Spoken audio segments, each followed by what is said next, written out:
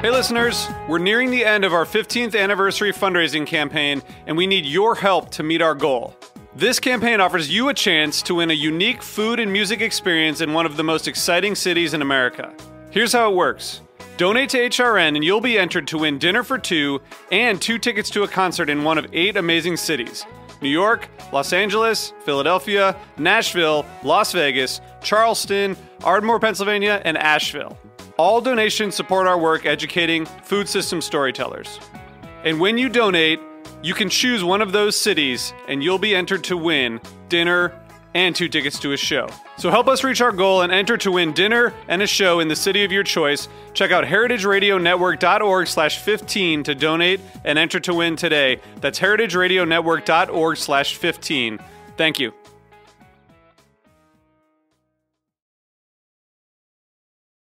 Hey, it's Eli, and I want to tell you about Magic Mind, a little magic elixir that makes you focus better on your work, be more creative, and drink less coffee. I've got a special offer for you, the listeners of Heritage Radio Network. All you have to do is go to www.magicmind.co/HRN, and you can use the discount code HRN at checkout to get 20% off your first order.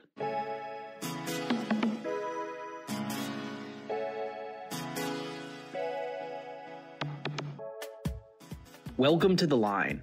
I'm your host, Eli Sussman, chef and owner of Samisa Restaurant. On today's episode, I welcome Chef Jae Jung, the chef and owner of KJUN, a Korean Cajun pop-up currently operating in New York City. Chef Jae was born in Korea and left her family to enroll in the Culinary Institute of America in New York in 2009. Upon graduation, she moved to New Orleans, where she became enamored by Cajun cuisine while working at some of the finest restaurants in the city, including Dominica and Herb Saint. Jae continually honed in on what would become Cajun, spelled KJUN, during her time in New Orleans and even after moving to New York City in 2014. In New York, she has worked in some of the finest restaurants in town, including Oceana, Bernardin, the NoMad Restaurant, and most recently as the sous chef of Café Boulud. In 2021, she launched KJUN as a pop-up operating out of a ghost kitchen, introducing New Yorkers to the exciting blend of Korean and Cajun flavors. She has been featured in the New York Times, Eater, Food and Wine Magazine, Bon Appetit, The New Yorker, and Bloomberg Pursuits, which recently named KJUN one of the best new restaurants in New York.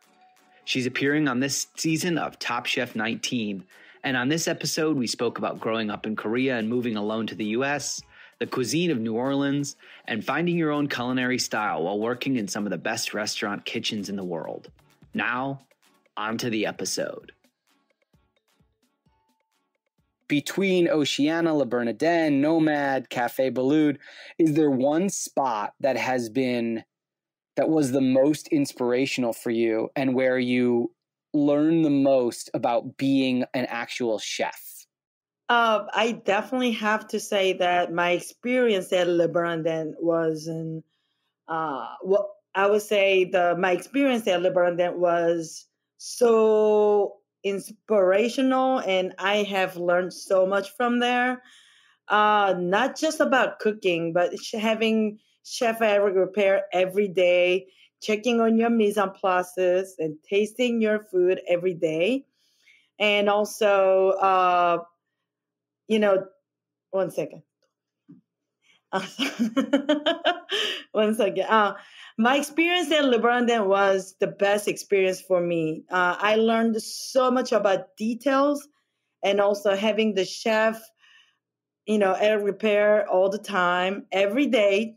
He checks on sauces I make. He checks on my knife cuts, and he checks the doneness of my fish every day.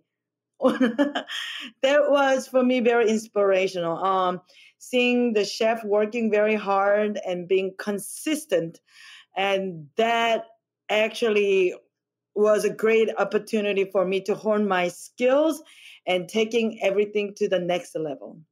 What's really incredible about him that I've heard secondhand, I don't know him personally, is that he actually is truthfully in the kitchen. He is in the thick of it during prep, during service. He obviously has an amazing palate. He knows what goes together well, and he's very creative. But even just you're saying that he's doing, small things like checking your mise en place, checking your knives. Yeah. What do you take away from his leadership now that you're running your own kitchen and going out on your own? How has that, specifically Eric, Chef Repair, how has he influenced your leadership style and what you pay attention to in a kitchen? Yeah, so my a little over two experiences, 2 years of experience at Le Bernardin taught me every day, what would you do if you're the chef? And then when I was at Le Bernardin, actually, I was always thinking, it was a great opportunity to have a chef every day in the kitchen and putting myself into his vision and what would he say about this, or what would he think about this, and just being in the position for over 2 years have me taught it has taught so much, like being calm, but also being creative. Also, of course, he has an amazing palate. And also sometimes he asked me to just, Jay, can you make Korean style abalone? And he wanted to just, he was always so open-minded. And that for me was very inspirational. And he just asked me to make Korean abalone one day. And he told me, sky's the limit. Just be creative and have fun with it. Don't worry about, budget, everything. Just be a chef and create your own dish. And I was so excited that day. I couldn't sleep for a couple of days just thinking about making like great dish for the chef. And also they have an amazing team that has been working for him over decades. That I believe is the key for the success as well. And the way he treats his staff and chefs and everybody is just, for me, was very inspirational. He definitely has a leadership, but it's not scary or threatening everybody or intimidating, I would say. He's definitely more friendly, but he always knows, just in a glimpse, he knows something is wrong, and you don't. For me, was just everything. Being in the kitchen with him was just amazing experience. Did you always want to be a chef? Did you have a different career, or growing up, did you think that there was something else that you would end up doing, or has this always been kind of a lifelong passion for you? I really didn't know what I wanted to do when I was in 20s. I went to college and studied in journalism because I thought it was fun and there might be some opportunity for me to do something with it. And I still wasn't figuring out after the graduation. And I wanted to be a flight attendant traveling the world. I thought it was really cool. But I didn't really know what I wanted to do. And my mom says, since you can speak English, you can work at my friend's company, as a translator. I did it for 3 years and it was so boring and I hated it. And I was just struggling so hard to figure out what I wanted to do for the rest of my life. But I know that I love to eat. Cooking is, fun to do for me. It was a hobby. And I traveled a lot with my friends and I wanted to cook often, but I never thought that I would be a chef. And my mom is actually a chef and I used to help her out. And the more I thought about it and have more experience in her kitchen, I was very convinced that I could be a chef. And especially, I really like that kind of vibes, energy in the kitchen. And my mom was making good connection with the guests. And they came to my mom's restaurant when they missed their mom's food. And when I see that kind of vibes and building that, the bond and, connection with the guests, and also becoming friends. And I really was into that kind of, atmosphere and vibes.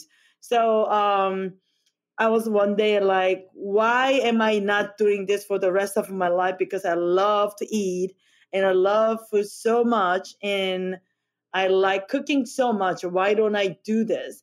So at the age of 27, I decided to become a chef.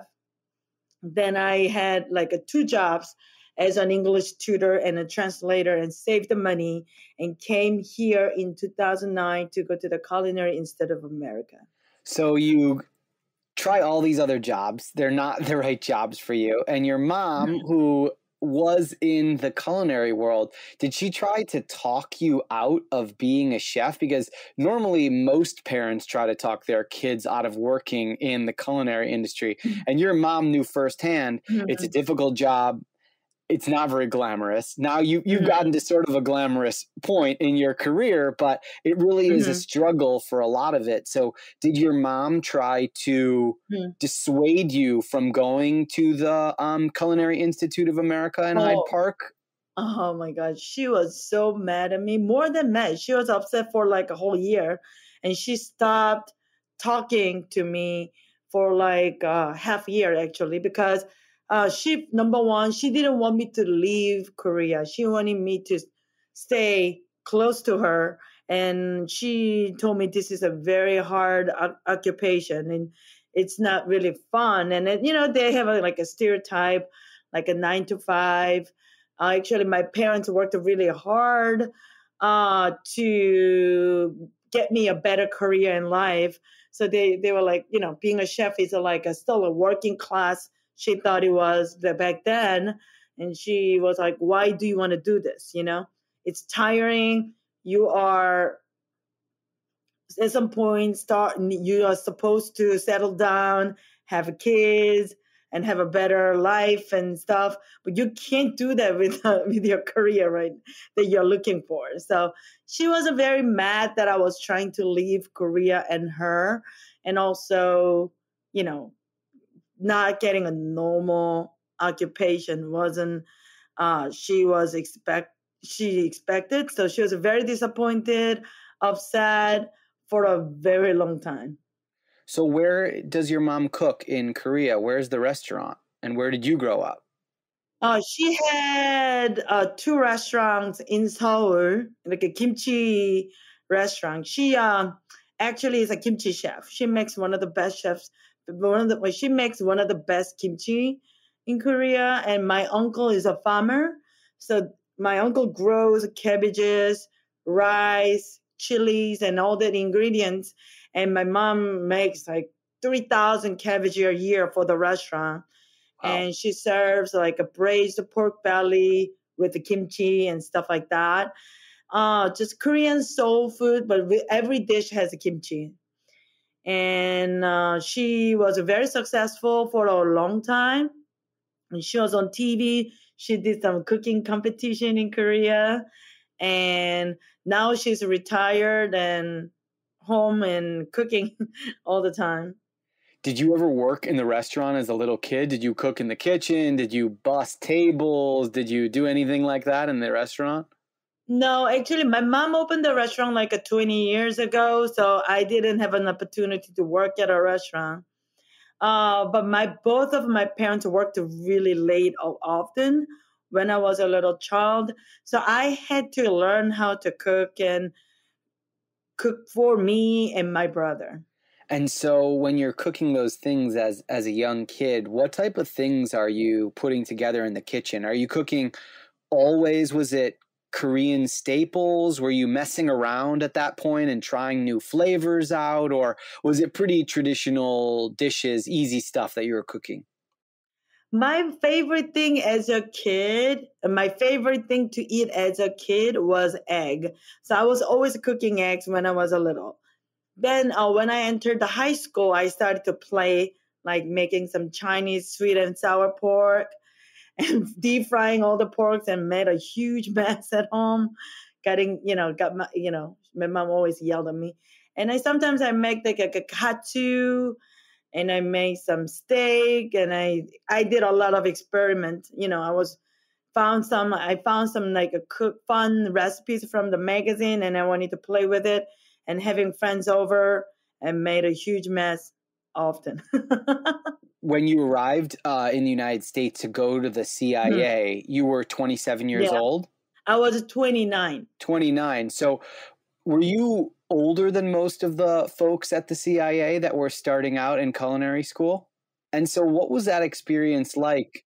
Because you were on the sort of the second part of your career. You were embarking on a new stage of your career, and probably a lot of those people, they'd never had a real job before in their life, right? Culinary school was their version of college, right? Mm-hmm. So what was that like? Mm-hmm. You had a lot more world and life experience than them.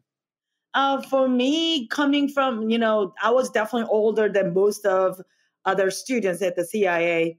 But for me, it was a huge transition from Korea to New York, and age difference, of course, but also cultural backgrounds. And I'm starting something new. I'm learning something new in a new culture, in a new language. That was very overwhelming. And in the class, I studied English before I came here.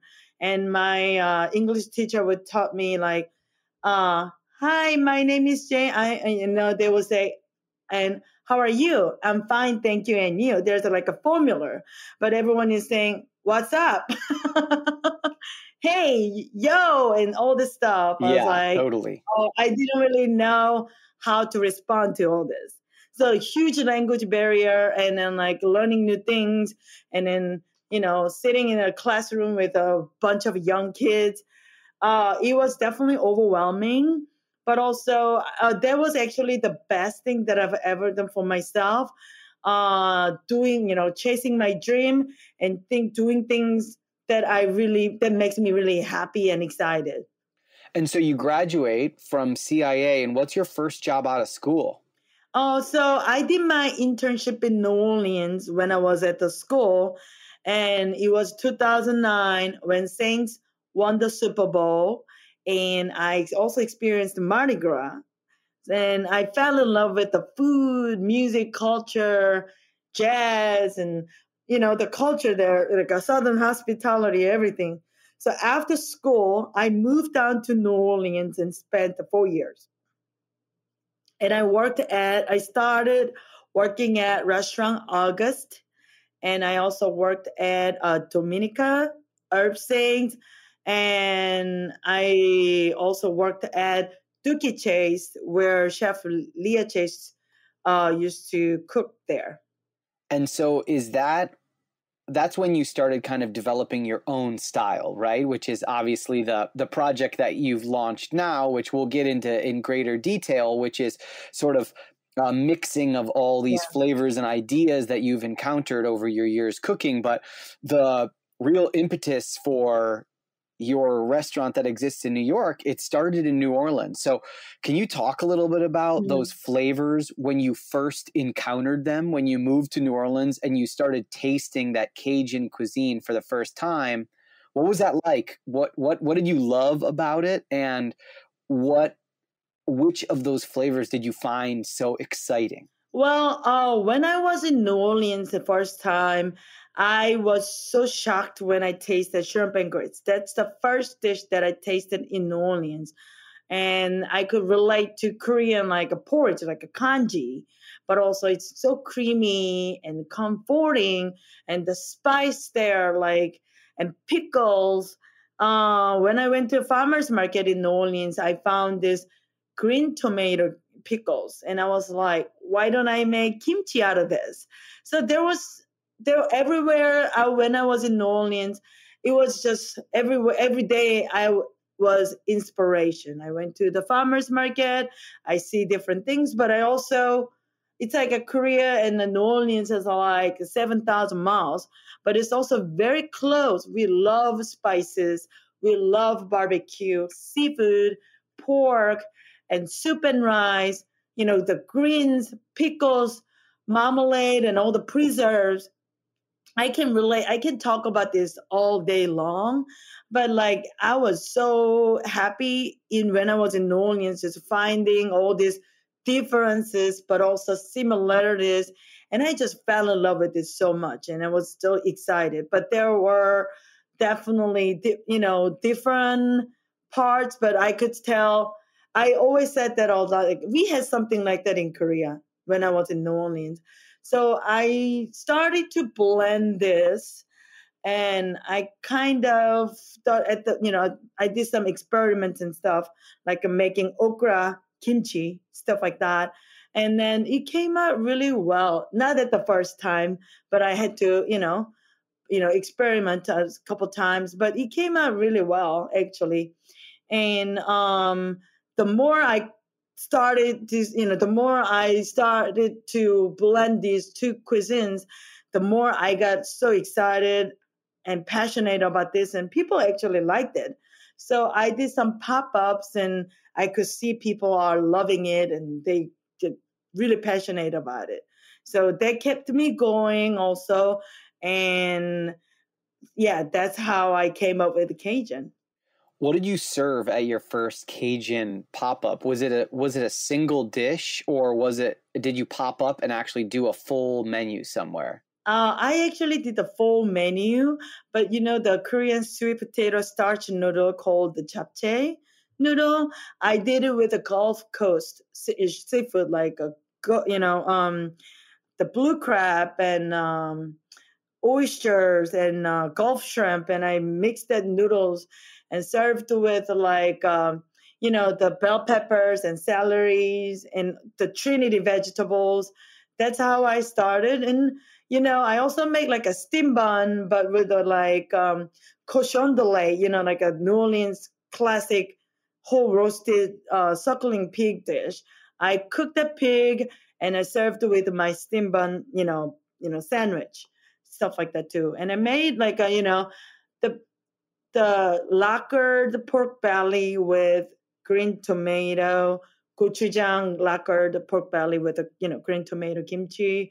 And I also did like okra pancake with a tomato and Creole tomatoes. And I've done many different like experiments, and it has been fun. And it wasn't like my 80-year-old project that I've been just detailing over years.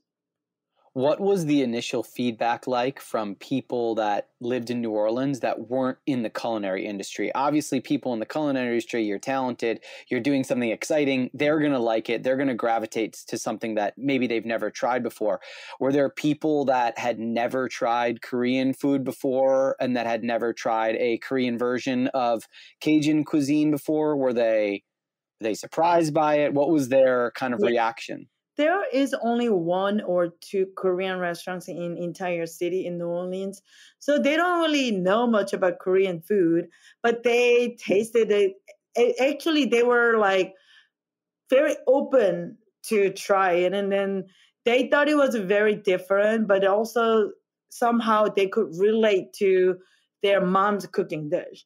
Like they're like, oh, this is very spicy, but I like that heat. And like a kimchi juice, I saw people eat. They make the biscuit and then dip it there. Instead of using the gravy, they were dip their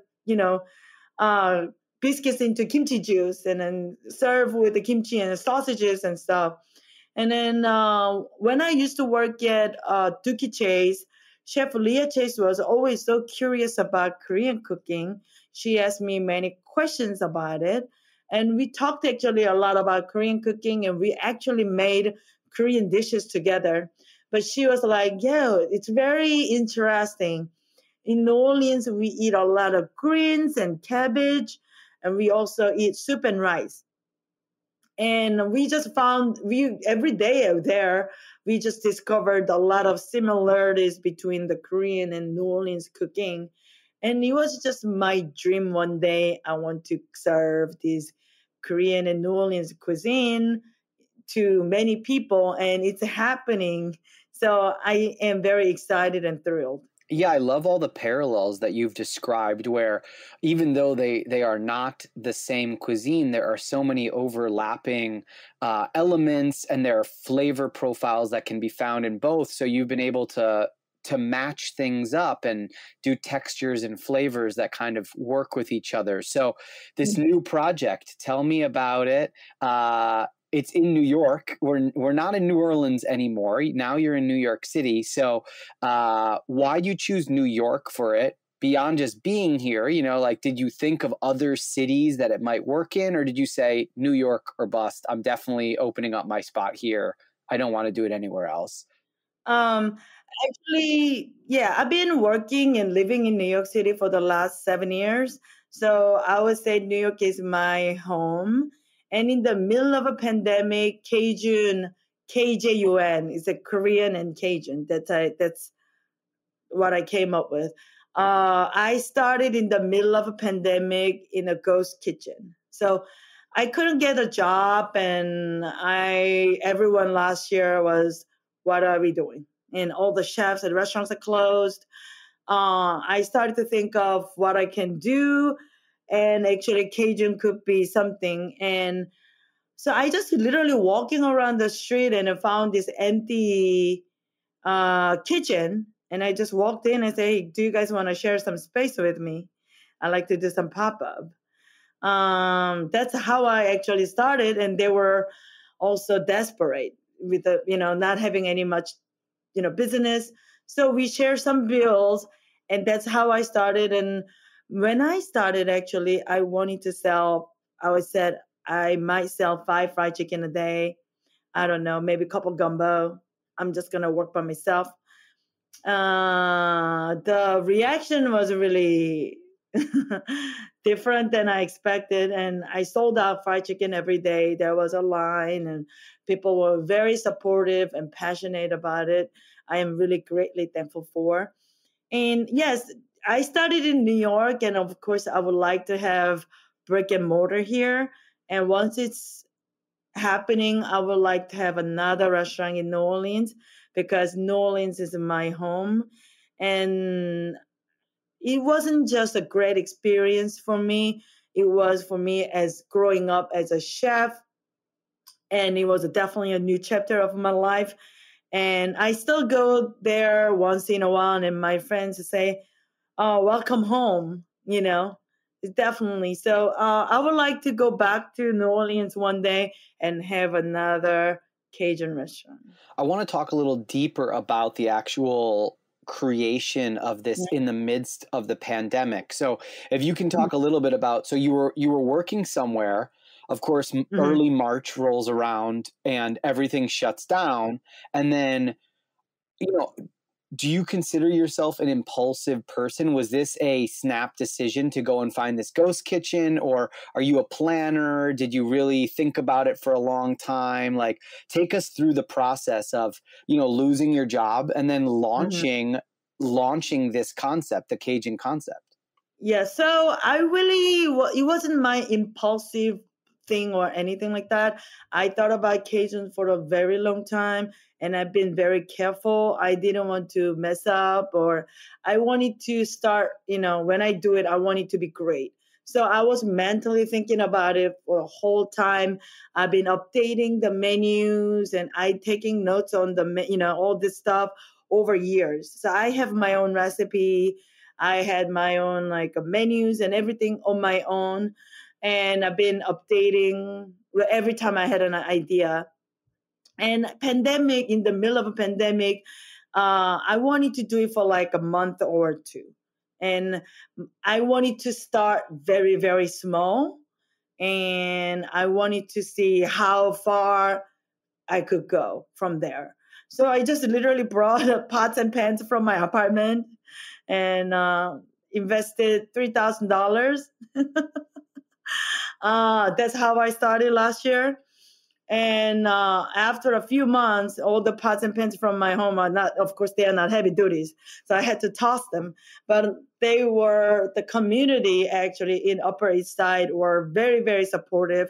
And they actually wanted to support me to grow. So I got to buy all the pots and pans and trays, all the equipment that I needed. And I also paid off the initial $3,000. And and I was like, maybe I was at the beginning when I started, I wanted to have fun and I wanted to do something great, but I never thought that it would last that long, to be honest. So how did you get the word out about this? There's lots of people that listen to this show and that work in hospitality. They want to launch a pop-up themselves. They're dreaming about what their own concept could be. You realize this dream, you put it into effect. So, what were those initial startup costs, and then how did you promote it? Beyond just going on social media, how did you make people get excited about the pop-up?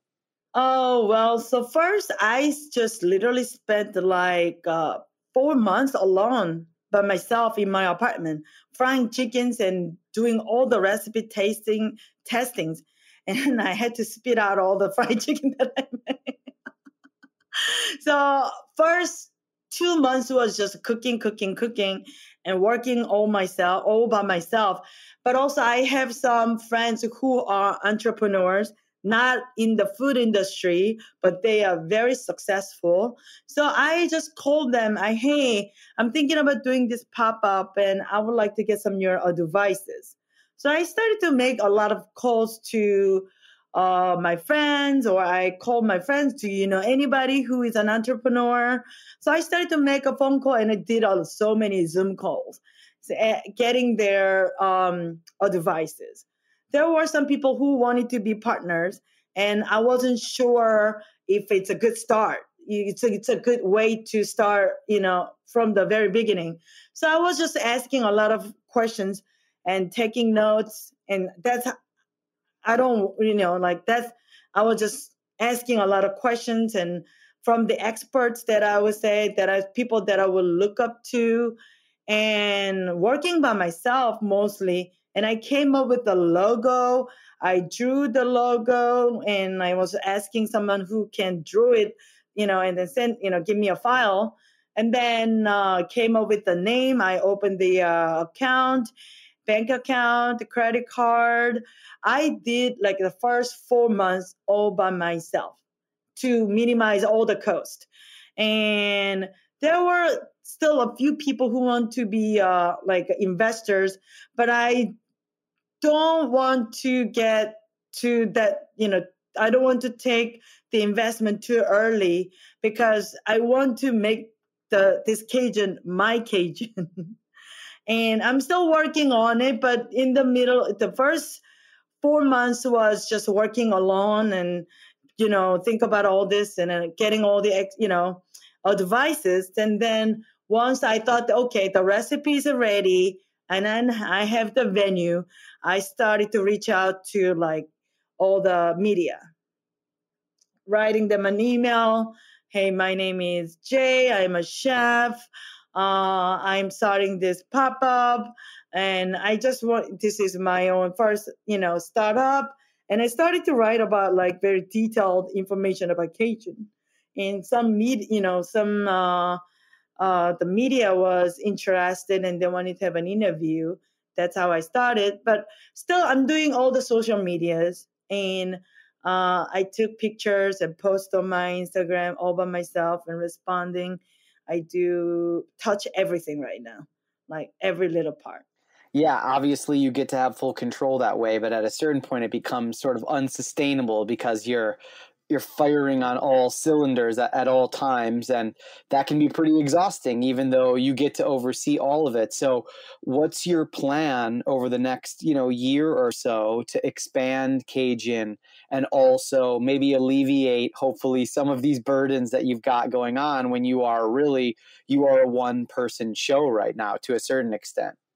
Yes, so right now I am focusing on opening another KJUN. In a few weeks, I've been talking to the local restaurants and markets, and I'm waiting for their response right now. So my plan is to have another pop-up for maybe 5 to 6 months. And by the end of the year or early next year, I would like to have my own space that I don't need to move here and there. Until then, I still like to create new dishes and test and see their reactions and what they think. And I just want to, develop and, all the details and stuff right now. So what does a dream brick and mortar location look like to you in terms of size and location and all that? Like, what do you envision being the type of place that you want to spend maybe the next 5 or 10 years, looking out from the past probably at your restaurant? What do you envision it being like?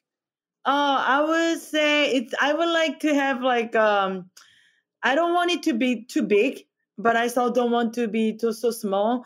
I see good passion and love for Cajun, and I would like to share with many New Yorkers and many other visitors to New York. So I would say I like to have maybe 50 to 70 seats, and just in a local area where people can just feel comfortable wearing flip-flops and shorts, no suit. And I want them to come and just eat good food and laugh loud. And when they are leaving, I want them to say, I had such a great time here. That's all I'm looking for. And I would be very happy, but also I have so many different ideas, and I am very creative as a chef. So even if I have my own Cajun, at some point I like to close Cajun and have my own different, style of cuisine and play with it sometimes. Because I also don't want people to, I also don't want people to get sick of Cajun as well.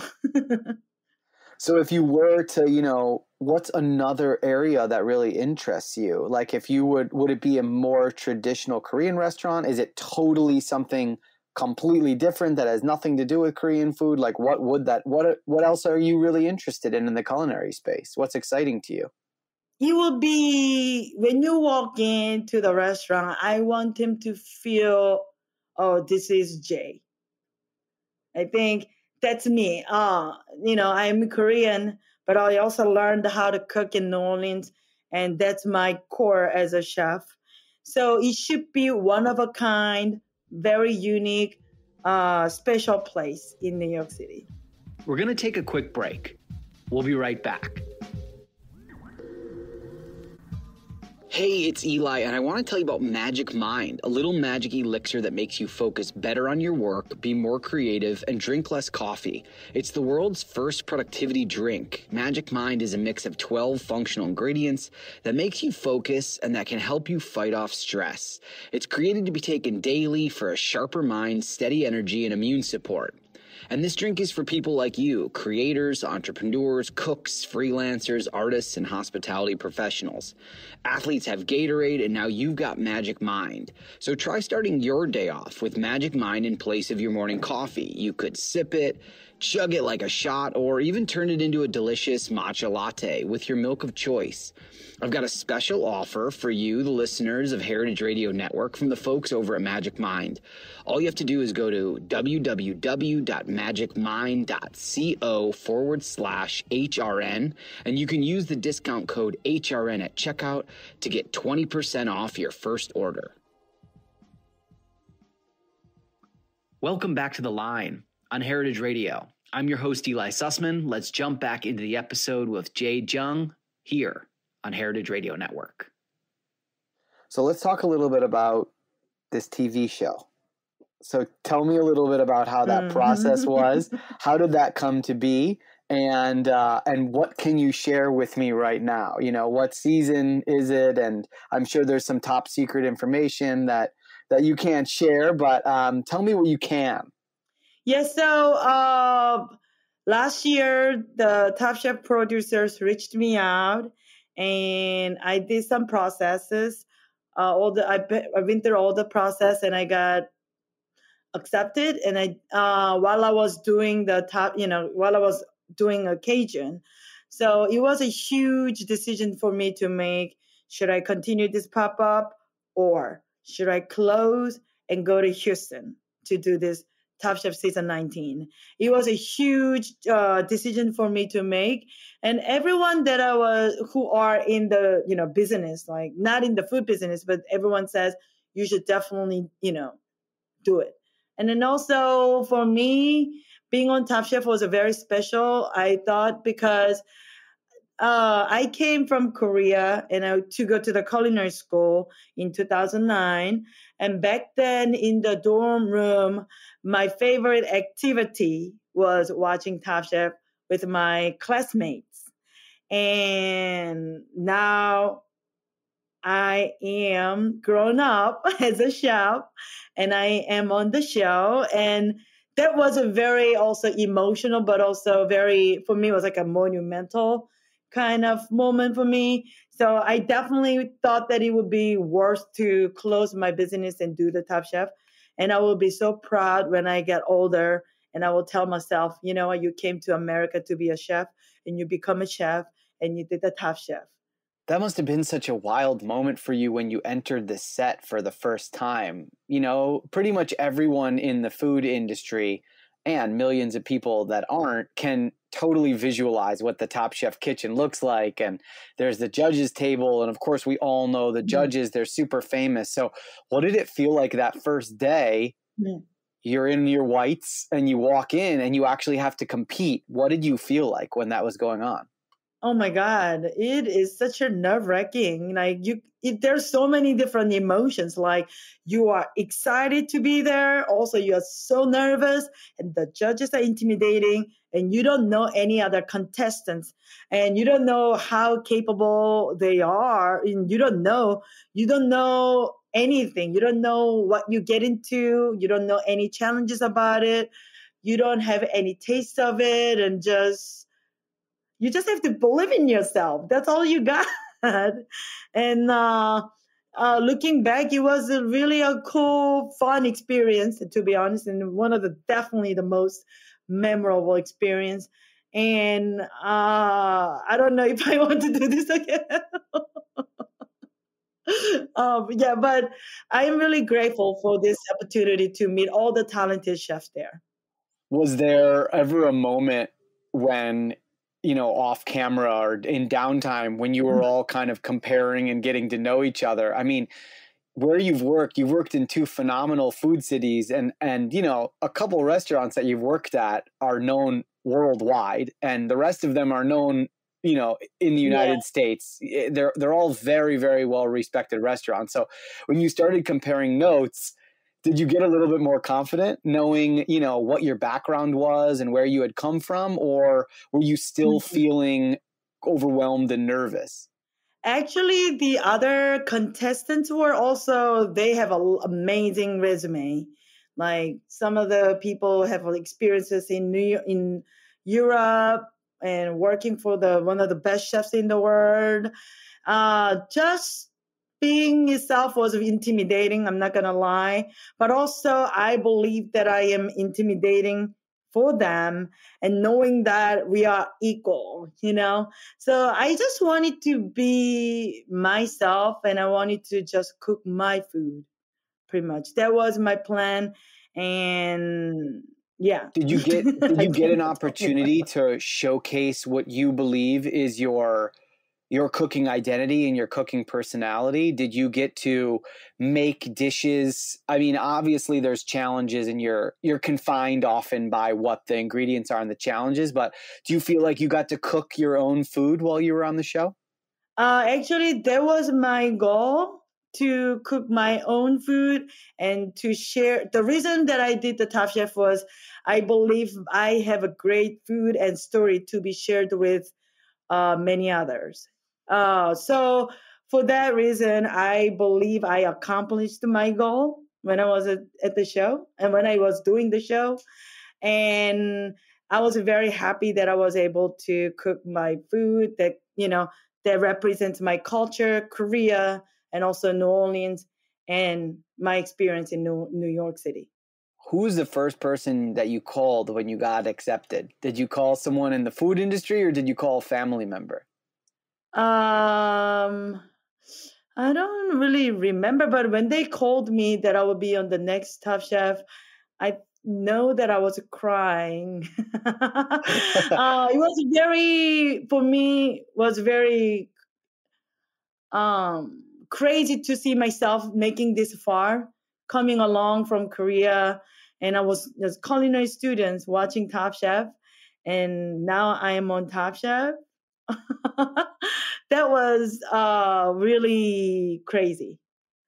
Yeah, you did two things during COVID that barely anyone else has been able to do, which is you launched a business during COVID and then you went on national TV during COVID.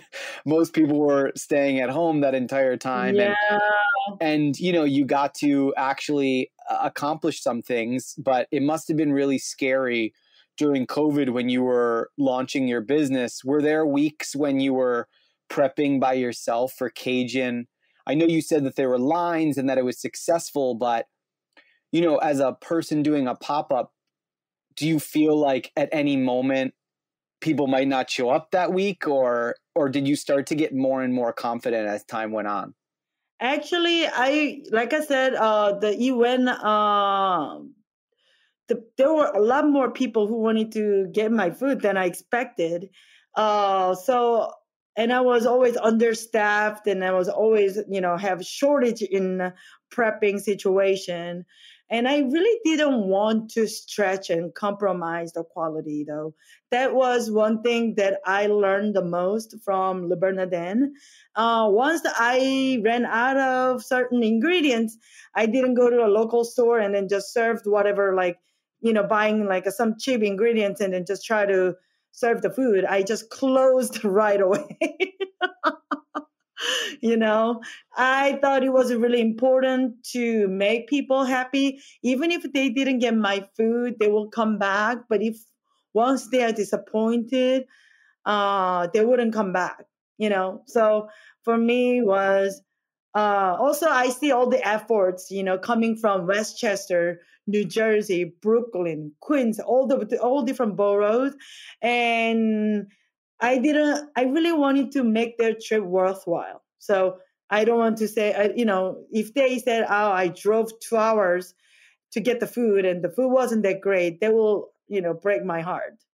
And there were, many people coming from Westchester's, upstate New York, Long Island, New Jersey. And I really didn't want to, I wanted to make them feel like, oh, the trip was worthwhile to get the kind of food.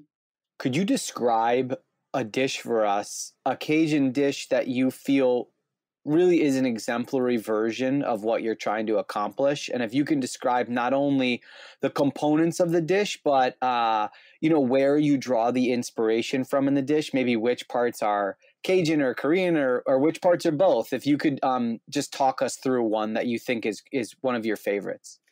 It's really difficult for me to pick one dish because every dish I love so much. And I thought about before I put it on the menu, I thought about it for months and years.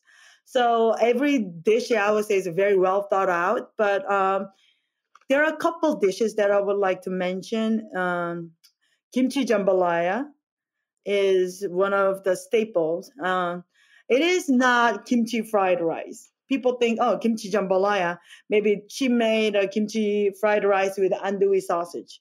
But it's definitely, it tastes like jambalaya, but the kimchi is so necessary and plays a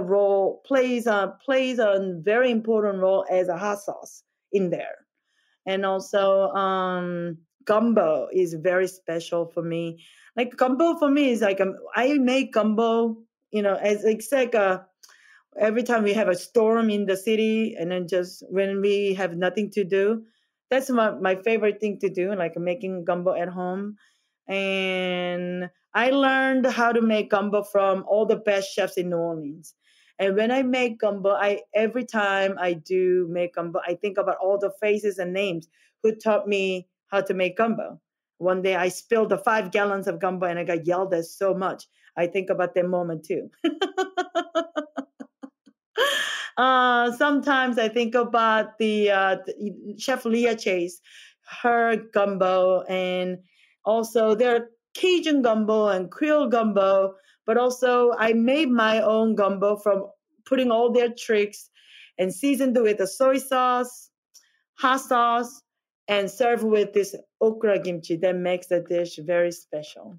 So, it's like, Cajun for me is my own baby. And if you pick your favorite child, it's really hard to. I never had a baby, but I can feel I get what you're what it is saying. like. Yeah. Yeah. I saw that you were doing king cakes. That was for Mardi Gras.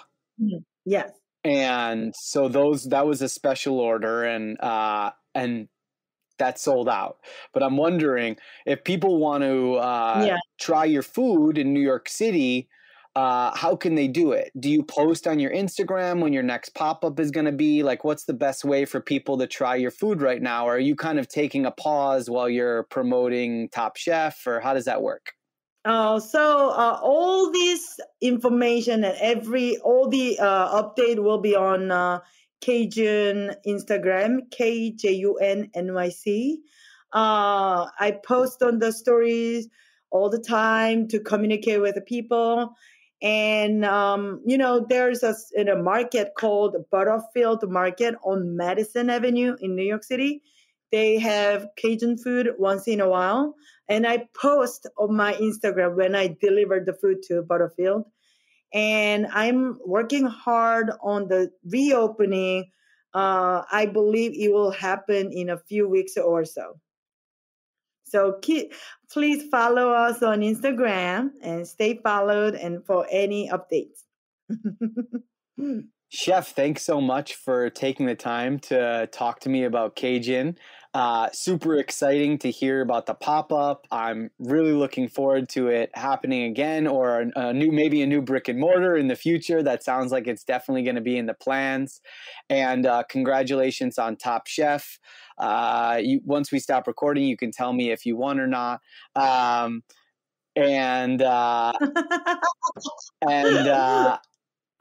everyone out there that's listening, make sure to follow the Instagram so that you can stay up to date on all the information. And of course, let's plug the show as well. When are new episodes coming out? Mm-hmm. Yes, thank you so much for having me here and giving me an opportunity to share my stories and Cajun and all. I really appreciate it. I had such a great time. Of course, it was my pleasure. Great to talk with you. When can they see the next episode of Top Chef? Do you know when it runs? So tomorrow. Okay. Tomorrow is day one. Okay. Tomorrow, day one. All right. Cool. So everybody out there, check out Jae on Top Chef. And of course, follow KJUN NYC on Instagram. That's KJUN NYC. Thank you. And you can also watch the Top Chef on Bravo at 8 p.m. every Thursday.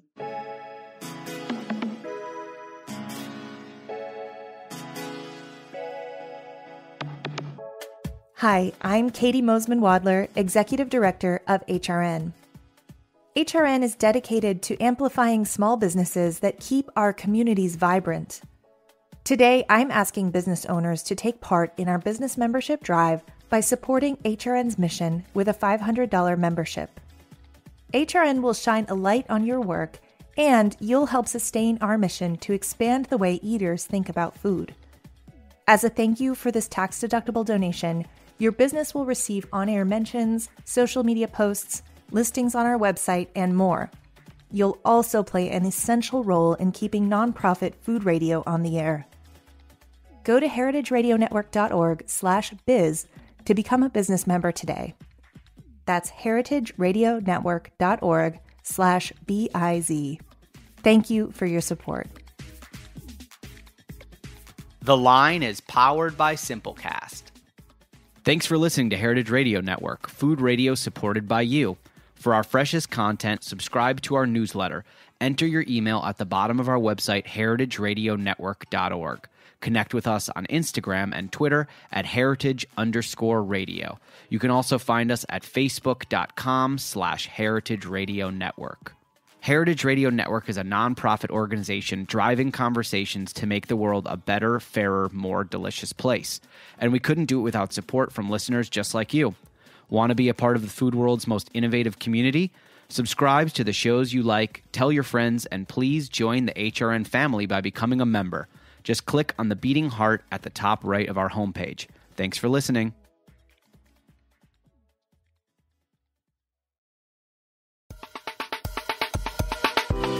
I want to tell you about a new podcast called Amuse News. Publishing multiple days a week, Amuse News is your source for food news, interviews from around the food world, and more. On the show, we'll be engaging with food storytellers, from chefs to advocates to people working in the field, and many more. Find Amuse News wherever you get your podcasts. Amuse News is a destination for everyone who's looking for a new, insightful look into the world of food.